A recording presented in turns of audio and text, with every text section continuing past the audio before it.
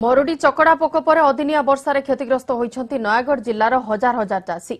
चलित वर्ष जिले में 98,034 हेक्टर जमी में धान चाष होता।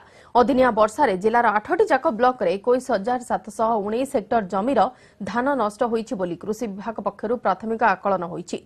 तेबे एभली आकलन में संतुष्ट नुहंती चाषी। अन्यपटे कृषिमंत्री दामोदर राउत कहिसंती निष्पत्ति अनुसार सरकार सहायता देबे।